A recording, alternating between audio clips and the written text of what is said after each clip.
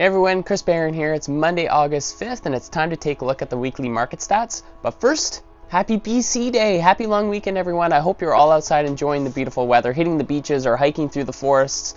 I know I couldn't stay inside a minute longer today, so I had to set up outside to do this video and to work.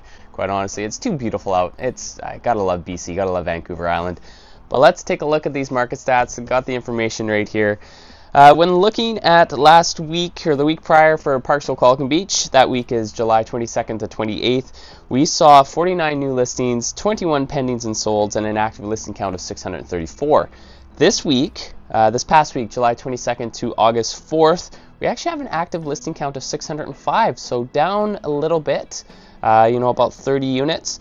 But our new and pendings haven't changed that much. We had a new listing count of 49 and a pending and sold of 20, so pretty much the exact same numbers. So obviously a lot of expired and cancels coming off the market there, which makes sense for the end of the month. Let's head down to Nanaimo.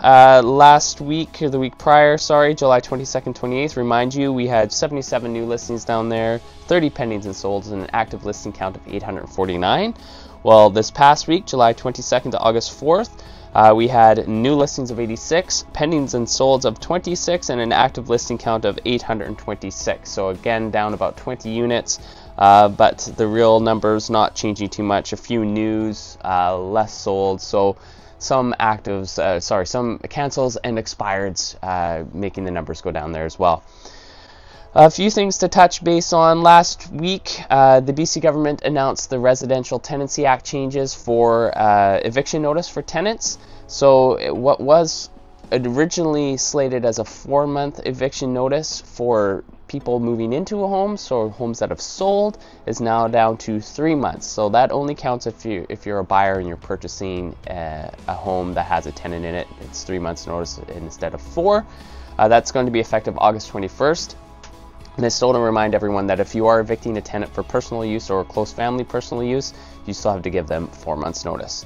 And my bigger monthly look at the market stats will be coming out soon. Again, it's the beginning of the month, just compiling some of that data, so stay tuned for when that will hit my YouTube channel and all my socials.